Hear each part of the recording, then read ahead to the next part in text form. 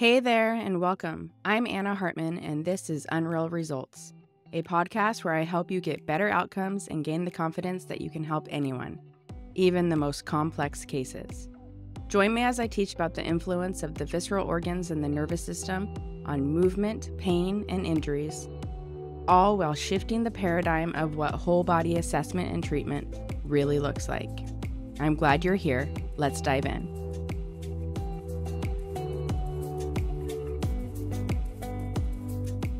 Today I wanted to talk about MovementREV philosophies and methodologies. I basically want to give you an overview of my philosophies and methodology because this will help you to understand this lens of view of how I see the body, how I incorporate the visceral organs and the nervous system into this truly whole body organism approach to rehabilitation and performance. So, one thing I always do whenever I'm teaching, I share one of my favorite quotes from Jean-Pierre Barral. And I want to do that with you today because I think it just gives some perspective to what we do as sports healthcare professionals and what we're sort of faced with and working with when you're working with something so unique and so intelligent as the human body. So he says, "The door has opened a crack, and we can only imagine the vast expanse waiting behind it. Our knowledge about the human body is so small compared with the unbounded intricacy and richness it possesses. It is important to start the journey of discovery, even though we cannot see where it will lead. Let us be grateful for all that our occupation offers, even if it is not always easy." And I just love this quote, especially the beginning of it, right? Like, the door has opened a crack, and we can only imagine that vast expanse waiting behind it.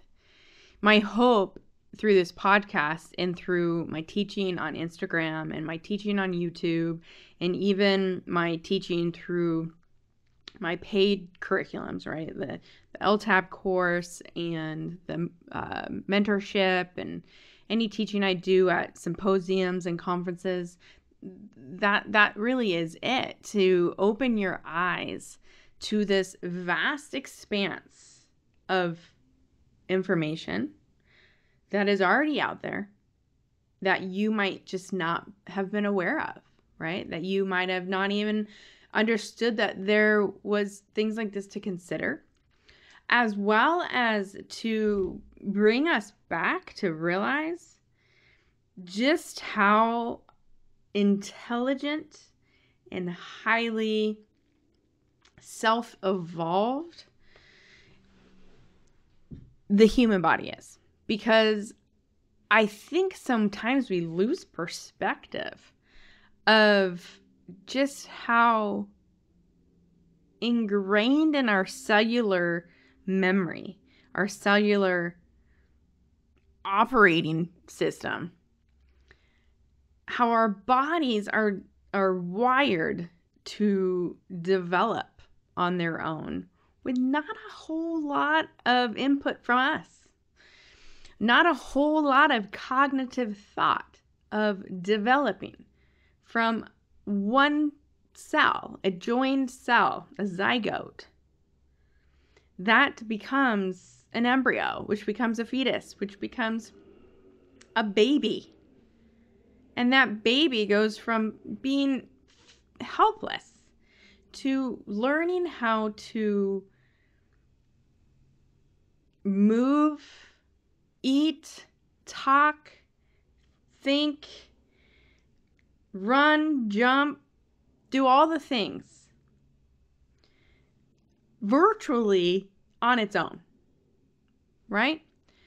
Nobody teaches the baby how to walk, right? Nobody teaches the baby how to even roll over or sit up. The baby does this because the whole organism, every cell in its body is designed as this like amazing supercomputer, is like the best way to sort of think about it, to take the sensory inputs and create an output with it. Use that information that is scanned by it of the environment, both external environment and internal environment, and do something with it. Respond to it, whether that response is movement, growth, whatever it is. I really do feel like we've lost sight of that. We've lost sight of how amazing the human body is. And so I want everyone to, by learning how to appreciate the viscera and the nervous system and how it influences the musculoskeletal system and how we can leverage it to get better results for our clients, I want you to allow that to provide this feeling of awe about the human body, and just to appreciate that our knowledge about it, like he says, is so small, so utterly minuscule compared with the unbounded intricacy and richness it possesses. That's it. To go through your day seeing client by client, patient by patient, and to be sort of in this utter state of awe is like one of the best gifts that I have received from my teachers and from my work. And I feel like it is the best gift that I can give you who is learning from me. So with that said, I want to just do a little like formal, what is MovementREV? Because like I said, I am taking an osteopathic type of belief system and marrying it with a more allopathic Western medicine sports performance thing and bringing them together and creating my own unique thing, just like you will create your own unique thing. And I challenge you to spend some time and sit and consider what your current philosophies are and what your current methodologies are. And are they your own? Are they someone else's? Are they a blend of many people's, which then would make it your own unique thing? I want us all to have our own unique thing because we are all our own unique people. And that is what makes you so special as a physical therapist, as an athletic trainer, as a sports healthcare provider, is that you are unique and no one else in the world will evaluate and treat someone exactly like you do, which means no one else in the world will get the same results for your client as you do. So I will share with you what my current philosophies and methodologies are, which is the MovementREV philosophies and methodologies. And I'll also share what my mission statement and my goals are. So the MovementREV mission statement is to teach as many athletes and sports healthcare professionals as possible how to trust their bodies, optimize recovery, and improve performance. This is literally what drives me every day. I love teaching people how to trust their bodies and how to appreciate how amazing their own body is and how capable their own body is, and leveraging that to optimize recovery and improve performance. I love working with athletes. I love sport. I love being part of that all. I love seeing people use their bodies to do things like that. And so that's my whole mission. And I know that the best way to reach more athletes is to reach more professionals that work with athletes. So I am reaching out to you to ultimately reach more of them. Not for myself, but because I just love athletics. I love athletics. I love sport. I love what athletes in sport provides to everyone else who either participates or watches them. and the lessons learned. So I'm a big semantics person.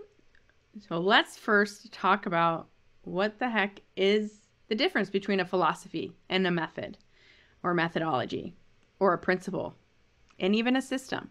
So philosophy is your basic beliefs or basic set of beliefs, concepts, and attitudes of an individual or an individual organization. A principle is a fundamental law or assumption. A method is a systematic procedure, technique, or mode of inquiry employed to a particular discipline, a way of doing something, a practice, a system that you follow.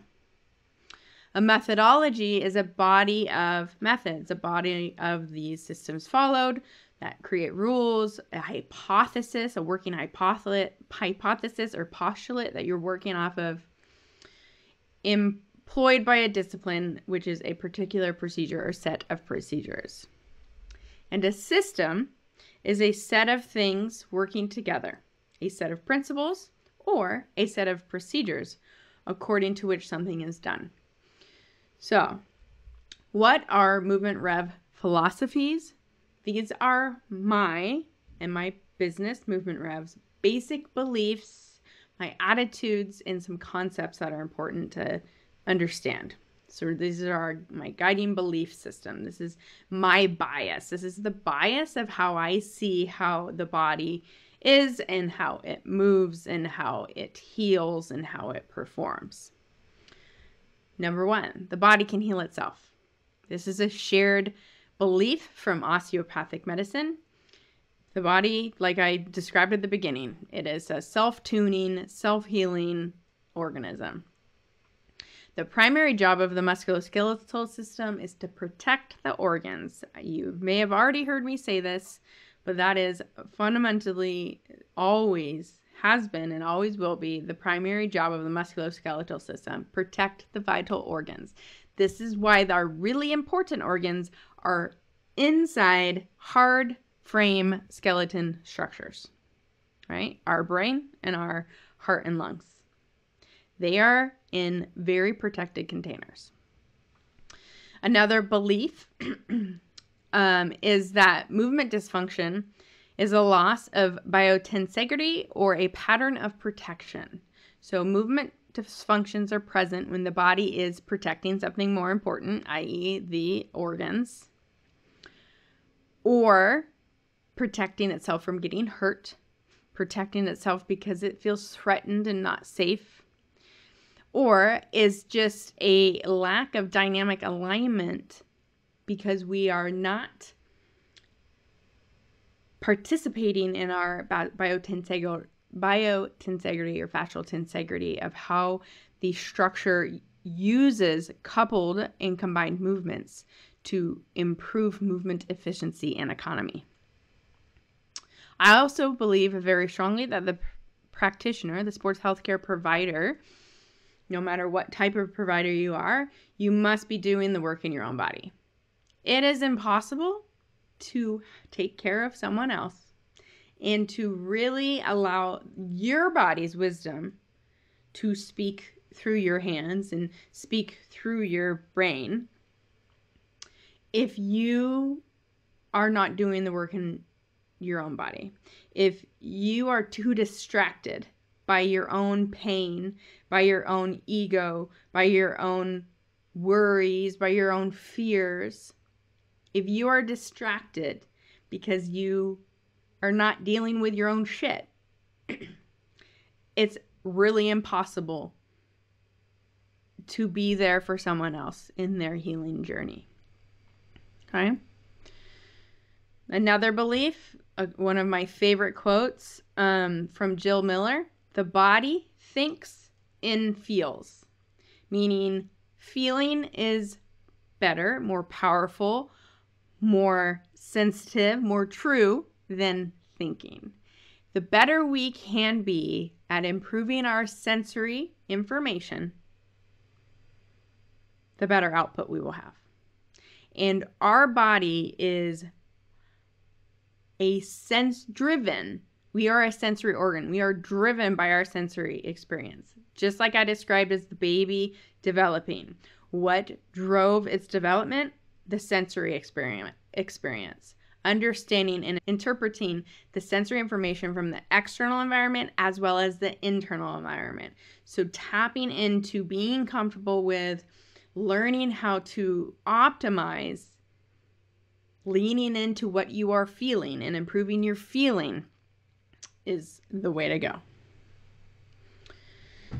Some other concepts that are part of the MovementREV philosophy is that the neurovascular structures must be free to act and do their part. That is a play on a famous quote from A.T. Still, the founder of osteopathic medicine, Andrew Taylor Still.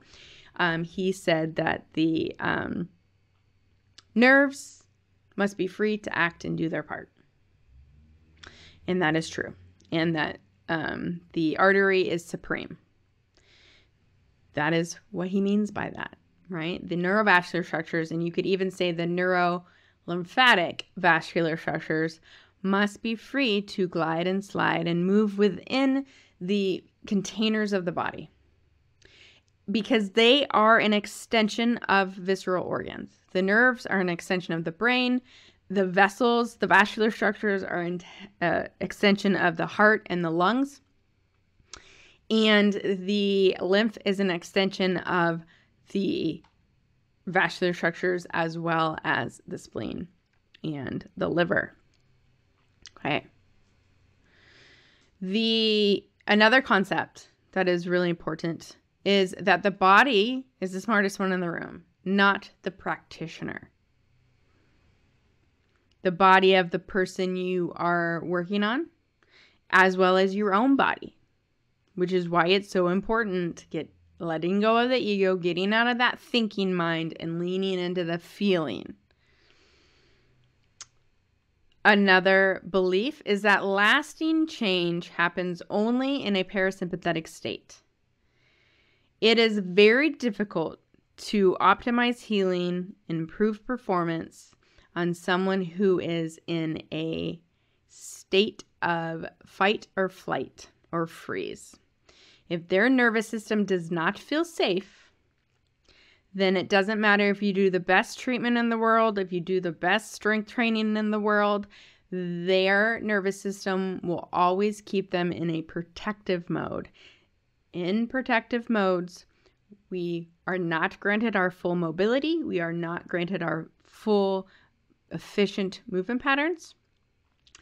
And we are not actively doing the biochemical and hormonal things needed to facilitate rest and digestion and restoration and healing of tissues.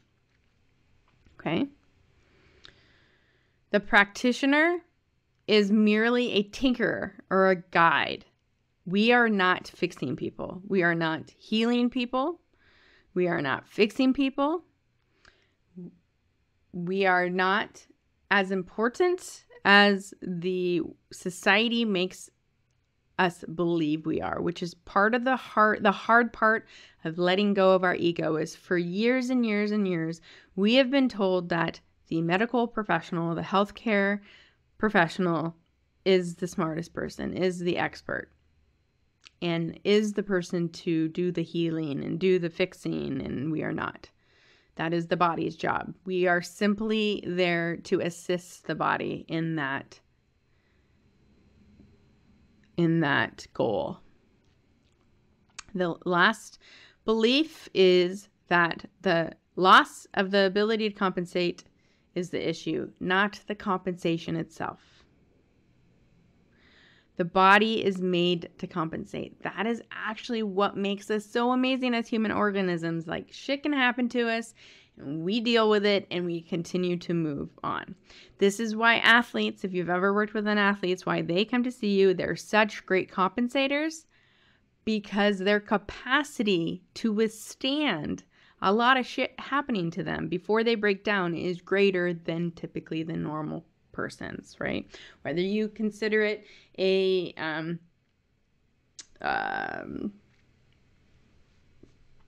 I call it a cup of compensation, or like a threat bucket.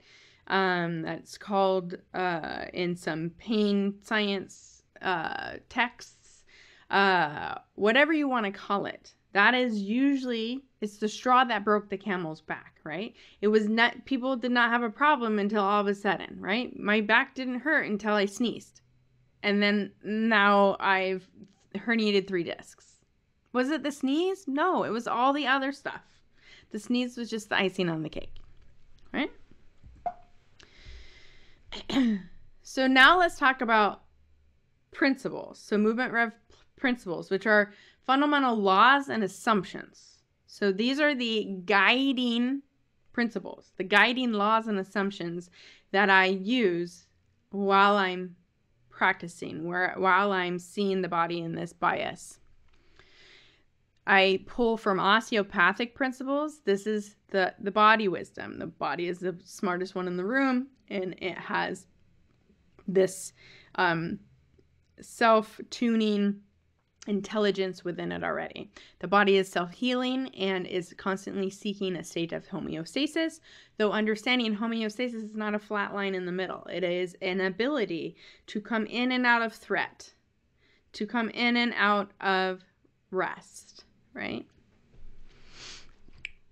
Another osteopathic principle that is a MovementREV principle is that the organs are supreme. The organs are the most important thing to the body.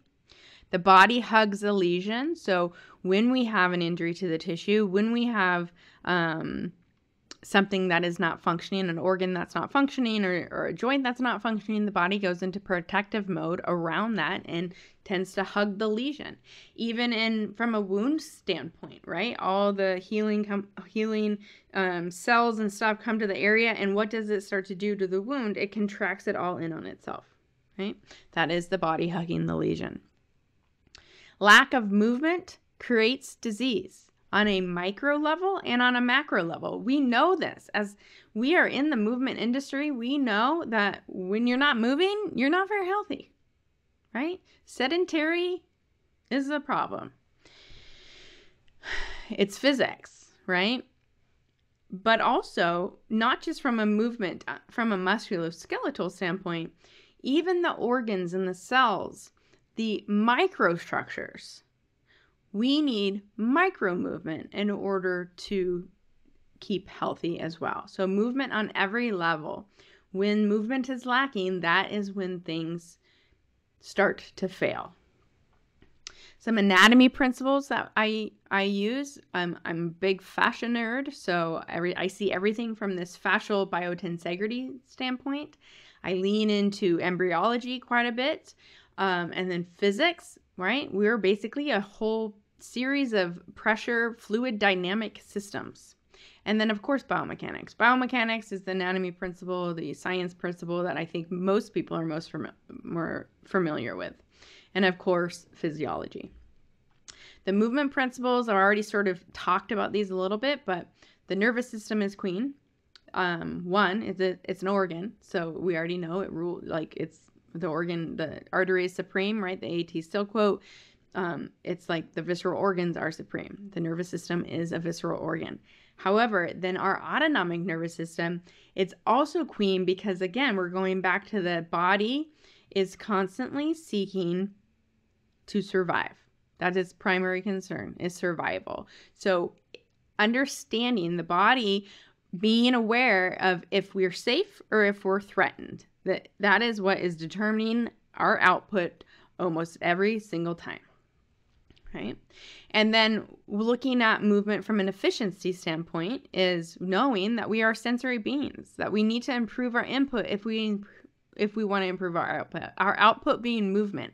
So it's wild to me, even though we know that relationship, that we are more sensory beings than not, why this whole industry is built on changing people's output without really considering the inputs. Right? So sort of flipping that around and understanding the output is an output. And so manipulating the environment, manipulating the movement experience to have the desired outcome on movement is how I approach things, as opposed to cueing the output and trying to change the output. So another favorite quote by Elaine Ginn is, you learn techniques to understand principles. When you understand principles, you will create techniques. I love this. This is what it's all about. Everything I'm teaching, I'm always trying to teach people to understand these principles that I just went over. Because when you understand these, everything else sort of makes sense, and it doesn't matter what tool or technique you use. All right? So the MovementREV method, which is a system, procedure, technique, or mode of inquiry employed to a particular discipline. How do we go about putting these principles, these philosophies into practice? We listen to the body, right? Because we are understanding that fundamental body wisdom through an assessment of using the locator tests, so the LTAP, the locator test assessment protocol, as well as measuring or assessing autonomic nervous system reactivity. We meet the body where it's at to create safety and facilitate rest, regeneration, and recovery.